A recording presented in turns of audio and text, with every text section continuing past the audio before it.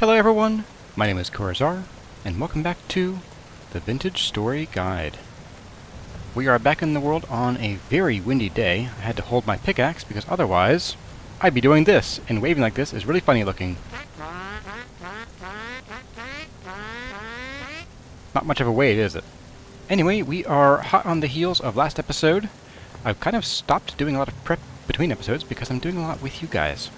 But last episode we put together this room, and we did the whole room's basic structure, and then we started on some of the detail work. And this episode is going to be a continuation of that, as well as some details around the base. I want to fix this thing, I want to fix these bookshelves, I have something in mind for a railing up here, and there's also a super secret project that I got some materials for last time, which would be this white marble rock and this slate rock, but I didn't do anything with it. So in this episode, and my frame rate is getting choppy, so I'm going to restart here in a minute, but this episode is going to be all about getting some details in so that our newest living spaces are feeling more like living spaces and less like works in progress. Okay, game is restarted, and frame rate is quite a bit smoother, at least on my end. Before we get started though, I did want to go ahead and plant a bunch of papyrus around, because although we now have a full apiary with all of our skeps at least populated, and a couple I think with honey, 1 and 2, we don't have any more papyrus coming our way, and so I was thinking it was time to plant some, and I'm probably going to do it down there. Might harvest those fields, and I might even plant a few up here, just for grins and giggles.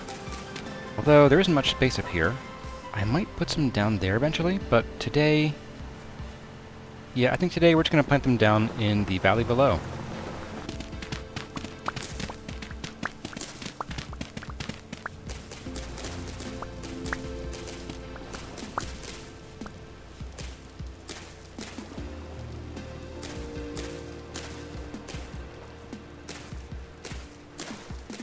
And there we go.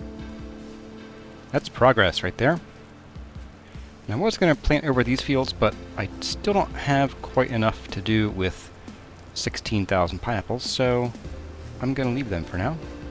And I am tempted to harvest these bamboo, but you've seen me do that before, so I won't do that on screen. I might not even do it today. We have plenty of bamboo at the moment, although getting saplings might be nice, so we'll see. I might do that before we get started here.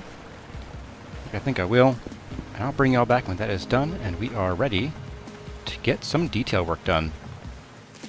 So I'm just up here minding my business, cutting trees down, getting seeds and stuff for our eventual jungle. I spy a temporal storm on the horizon, and this is going to be the first one that we've had at our base since we built the drifter grinder. So I think before we get started on our chiseling, I think it's time that we should go and test out how well our grinder works. Whether it saves us, whether it's frustrating. I'm going to guess a mix of both. But that's going to be for the morning, or I guess very early in the morning. And I'll meet y'all over there once I am prepared.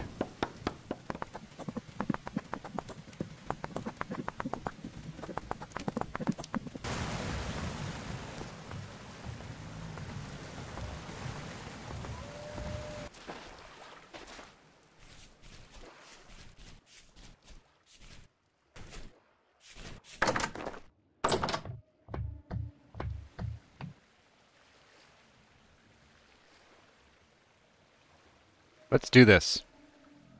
Okay, here we go. As usual, if you have any motion sickness issues, you might want to close your eyes and listen for the awful sounds to be over. In we go. And I am wearing the steel full plate just for now, because just in case something goes horribly wrong, I would like to be able to defend myself, so that is the goal here. And boy, this sounds terrible. Wow. Okay, well, I'm going to hang out here and wait until we get some drifters in here, and we're going to see how well this does. Here's one. Hello, corrupt drifter. Can you hit me from there?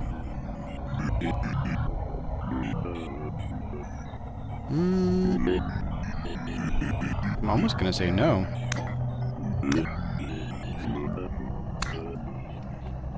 Did you kill him for me? Oh, you jerk. Mangled body. Must have been killed by a vile creature. That's new. Okay. Weird. Okay, well, so far so good. Interesting that these guys can't hit me. But I realized something. I made these spears, but I can't... Well, aside from the fact that I can't throw these effectively right now, I can pick them up. Interesting. It is very slow to throw these. Urgh. My goodness. I think if a spear lands on the far side of the block, though, or maybe on the bony soil, I think I may have trouble picking it up. Like there. So I was thinking it might make sense to actually take out some of these guys. And... oop, well, they can hit me. Never mind. So I don't like this design too much as far as that aspect is concerned. I might just smack with my sword for now. Hey guys. Now he seems to be taking pot shots at me with his thing. I don't know. I heard the sort of whoosh of the attack, but didn't really see anything happen. So I think I'm already seeing some changes I would like to make, and one of them is one that I saw about a week ago, maybe 2 weeks ago, where it might be good to make a staircase down below here and make this one unified pit area, and then create basically a grate that the drifters would fall on, and that I can attack them through upward with a spear or even with a sword, like so. And they will typically have trouble attacking downward, even with stones, especially with a grate, if they can't throw the stones through. And that might help alleviate some of these weird issues where I can't get them with a spear because, well, I can, but I can't pick the spear up if it hits the far wall, and so on. So I think that would be the game plan. And, hello, buddy. Before this started, I already did have a couple of the crawlers pop down here, and they cannot get through here, but they can throw stones, and they do have a better chance of actually smacking you like this, but since I think crawlers stop at the tainted level, I don't think I've seen corrupted or nightmare or double-headed crawlers, I don't know that that's an issue. Hey, buddy. Anyway, I think the evaluation of this is gonna be like a C plus B minus. It works. It's got some kinks to iron out. And I'm not going to work on that today, but at some point we will want to make this a little more effective. Plus, I think that by having our staircase or our sort of chilling pit down below here, we might be able to attract more of them into the center by having us be right in the middle of this whole thing. Anyway, I'm going to ride out the rest of this storm and see if we get anything else good. I did see a little buddy back there. Looked like it might have been a double-headed. But I'll bring y'all back when we are ready to start our chiseling. Alright, we are back and we are ready to rumble. So, before we get to the main course today, which is kind of going to be this whole area and room down here, I wanted to address a couple of things that I've been meaning to do for a couple episodes. And one is I want to dress up this guy a little bit, and I also want to fix these bookshelves a bit, although the unfortunate thing is that by chiseling them, you're going to lose this nice attractive corner here. So, a bit of a shame, but I'm sure we'll survive. So, let's go ahead and get these two done, and get these looking nice.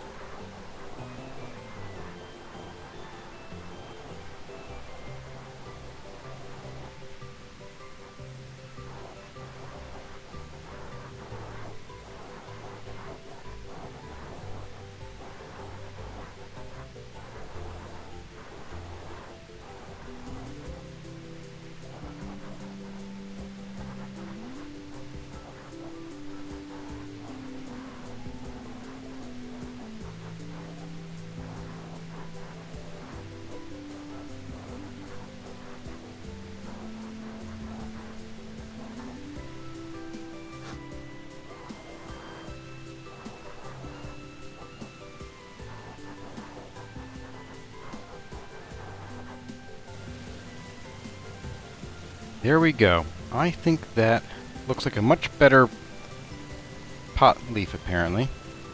Okay, I swear that was unintentional. That Whoops. I stand by it.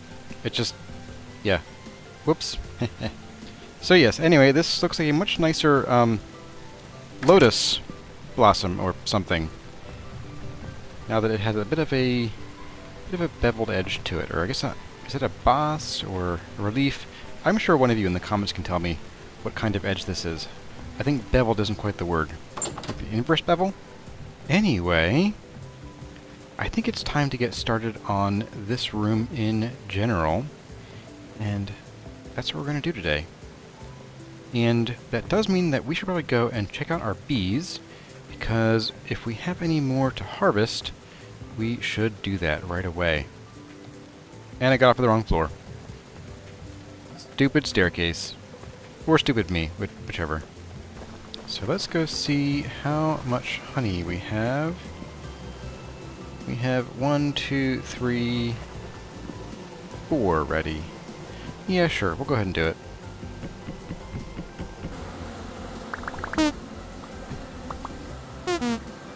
Yep, whatever guys. You just go and do your thing. Ignore me. Oh hey, check it out. Our bamboo in here has sprouted. I was kind of hoping for more right here, but that's okay. Look at that. And we have peanuts and onions. Cool. Not too shabby, I'd say. Well, I'm going to go and squeeze out this honey and get us some candles and get that process started. And I'll bring y'all back when we are ready to continue working on the room. I also should go and replace those skeps too. And here we are with our first 4 candles. There we go. And that will eventually take the place of these torches. And I do kind of like the look of this, so maybe we'll find something else to put up in here. I don't know yet. So as far as things that we want to do up here, we do want to make a sink. We want to make some cabinetry, and in this case, functional cabinetry. So I'll get on that. And then, yeah, ooh, knives for the knife rack, of course. How could I forget? But also, we do need something here to keep us from falling off when we come stumbling out of bed in the morning. So I want to get something together for this, and I think I know just about what I want to do for it. So let's get you down, and we will chop all of you back. Alright, well I'm going to go ahead and get started on the changes to this room, and while I'm doing that, I have a bunch of 20 questions you guys have submitted, and so it is time for me to get to answering them. Enjoy! Hey everyone, it's that time again. It's time for 20 questions. You sent in some interesting questions, and it's time to answer them. Let's get started. Our first 2 questions are from Midori Mushrooms. First question is, do you like pineapple on pizza? What's your favorite pizza topping? You know, I didn't like pineapple on pizza for the longest time. In the past year or so, though, I've started to enjoy it with ham on pizza, and it might actually be one of my favorite toppings, nowadays at least. Though, I'd have to put it up there with prosciutto on pizza, something I found super delicious when I was on a trip in Venice. The second question is, have you ever played in or wanted to play in a PBTA game? If so, what are your thoughts? PBTA?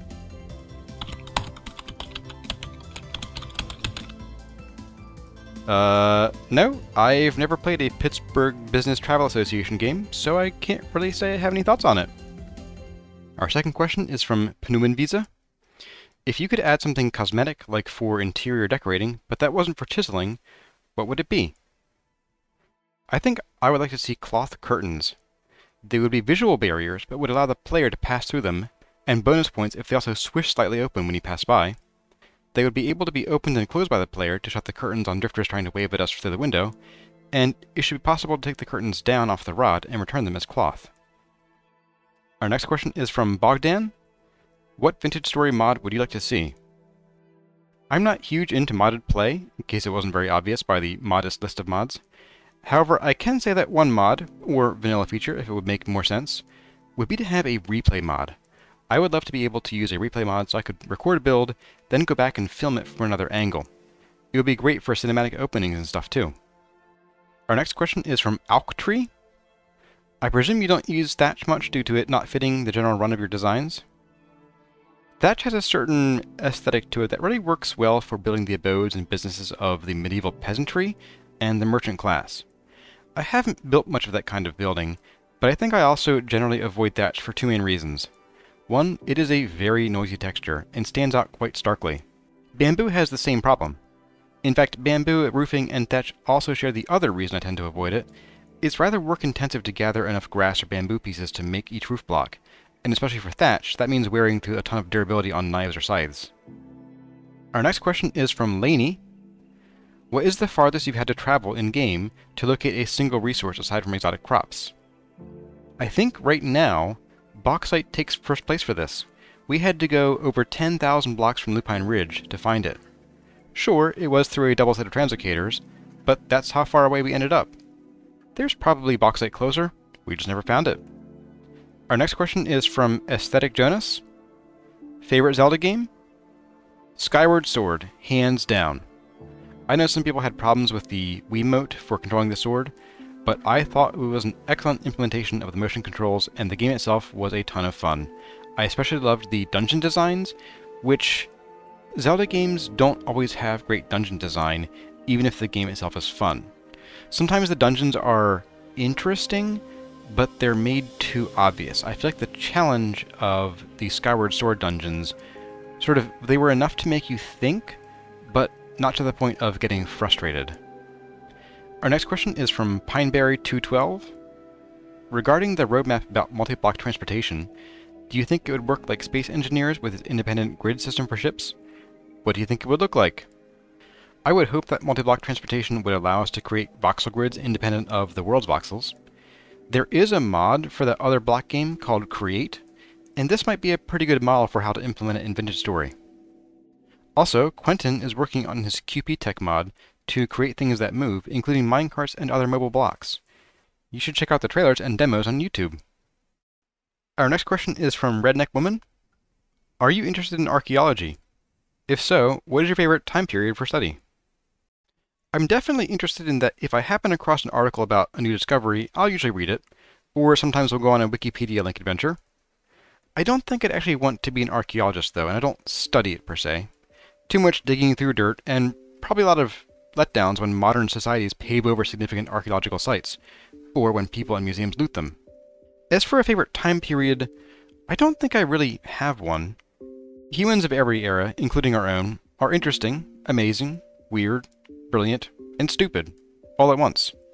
Pick any human society that we understand to a reasonable amount of detail, and you'll find interesting culture and food, amazing or appalling traditions, wild philosophies and science, stunning architecture, and eggplant drawings. Yep, eggplant drawings. And then you can look closer and see the things that are totally mundane. A receipt in cuneiform on a clay tablet. A simple jug for storing wine. Drawings of... oh, it's the eggplants again. Eggplants all over Roman Greece. Will our descendants one day dig up our remains and gawk and wonder at a 14-foot CVS receipt for a pack of gum and 2 tubes of chapstick? What will they think of our wine bottles? What conclusions will they draw from a 7th grader's cool S they scribbled all over their math notes? Will the society have finally gotten over its obsession with, eggplants? Nah, not on that last one at least. Our last question today is from Sergeant Psycho. Who gave you a military mindset? I hear certain phrases in some of your comments. I'm not sure what you mean about a military mindset, since I'm definitely not in the military. But I do have friends who are or were in the military, and I did do some contract work that involved the military a while back. I do tend to prefer a 24-hour clock, which I grew accustomed to a long time ago when I spent a year in Europe, so I may sometimes say things like 1300 hours to mean 1 o'clock in the afternoon. Let me know if that's what you're asking about. Well everyone, that is all we have for today's 20 questions segment. Thanks for submitting such fun questions. If you were inspired to submit your own, you can drop it in a comment with the hashtag 20questions, or post it in the 20 Questions channel over in the Gaming with Corzar Discord server. Now let's get back to what we were doing. Okay, we are taking a break to refill on food because we are just about out. So, I'm going to go ahead and do that.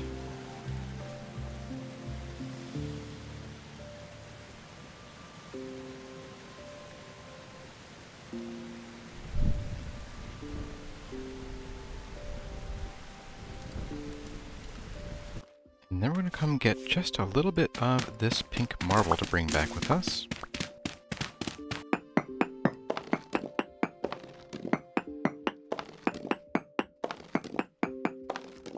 And then we're going to head down here.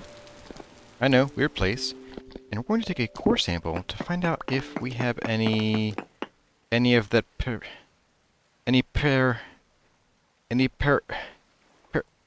I can't say it. The greenstone. Because I would like a little bit of that greenstone to work with down here. Or up there, as it were. So we're going to see what lies below here. Nope. No green rock. But look at that stability. It is creeping backward ever so slightly. If we were to go up to like 10, we could build a base here. Crazy or what? Well, we do have andesite and we do have phyllite, but none of the green rock. So I'm going to make a real quick trip out to our quarry, or actually our basalt quarry, because right next to it is some of that green rock. And I will be right back. Okay, so I wasn't going to record any of this mining session, and I haven't. I'm not going to still. But I wanted to show you what a treasure trove we hit. I decided that instead of going all the way down to here, I would try and dig farther down at our first quarry with sandstone and bauxite and see what lay beneath. So we knew already we had the sandstone, the bauxite, and then the granite. And I came down here and I could go no further because I don't have a steel pickaxe with me. In fact, I grabbed this copper one from a tool vessel in a ruin along the way here. So I went out to find the edge of it, and I kept going down, where we did indeed find the greenstone. The greenstone. But that wasn't all, because I kept going down, and I found this deposit.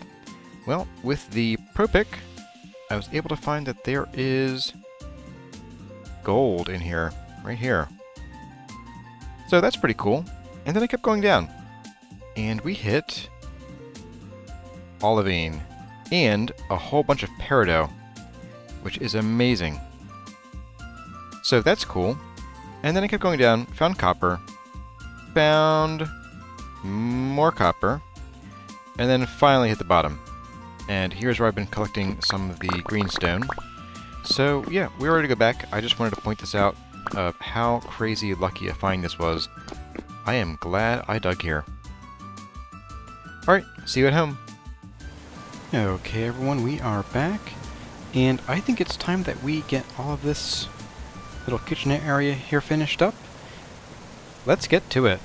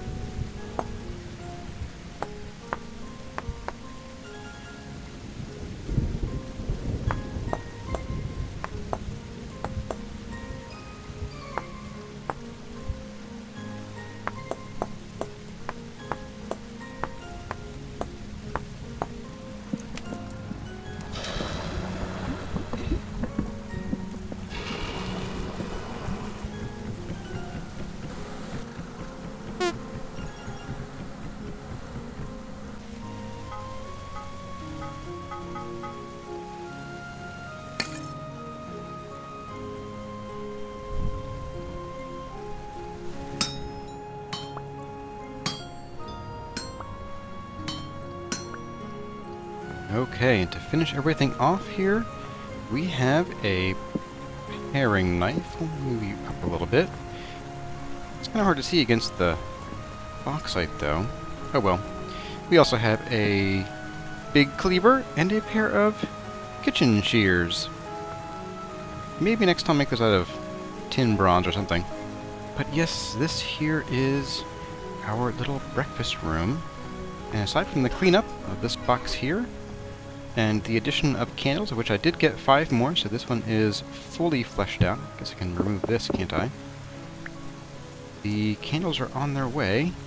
Everything else is ready to go. And I'm not quite sure what to do about the center here, because I do think this might still be a breeding ground for grifters, although once we get the other candles down here a bit farther, that might provide enough light. I could also sort of, I don't know, maybe put a second table here and drop some candles on. I'm not sure yet, but for now, light. And that brings us to one of the last touch-ups I want to do today, is that we need to copy these guys so that we can then forget them in the table. Here we go. And we can put them over this door right here. So you there, and then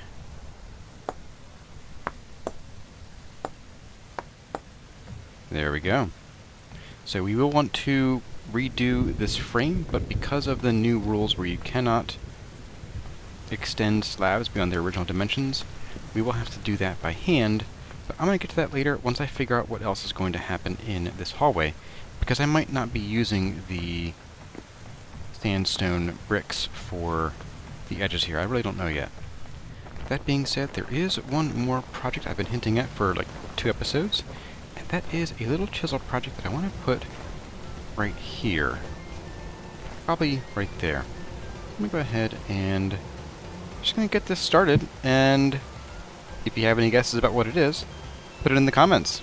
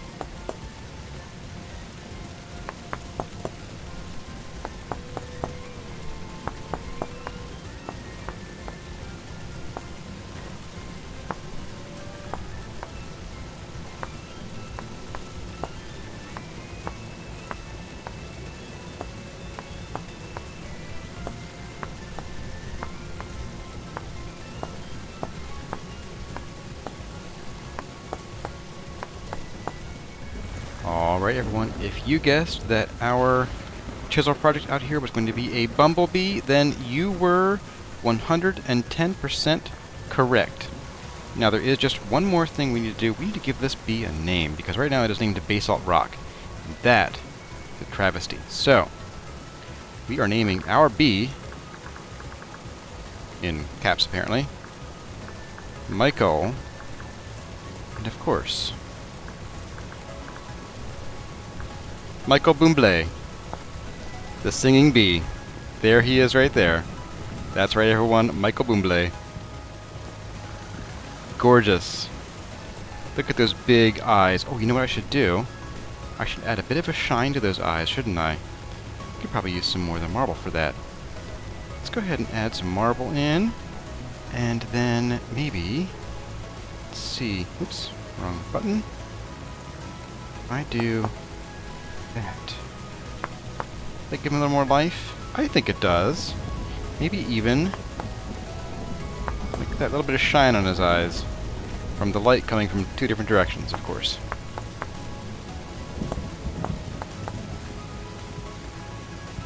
There we go. Isn't he cute? That's right. And these wings are definitely not even, but boy is it hard to see glass when you're chiseling it. It is so ghostly. But there is Michael Bublé on his little marble pedestal. Michael Bublé. Well everyone, that is about all we have time for in this episode of the Vintage Story Guide. I hope you enjoyed our detailing of parts of the base, and building out the kitchenette, and of course the Michael Bublé statue. I'm undecided about what to do next episode, whether we should go for an adventure, or whether we should continue working on the house, but look forward to whatever I come up with for the next episode. If you have any AMA questions you want me to answer in a video, drop them in a comment with the hashtag 20questions, or post them in the 20questions Discord channel. Social and support links, including the Discord invite, are in the video description. As always, my name has been Corazar. Thank you all for watching, and I'll see you in the next one.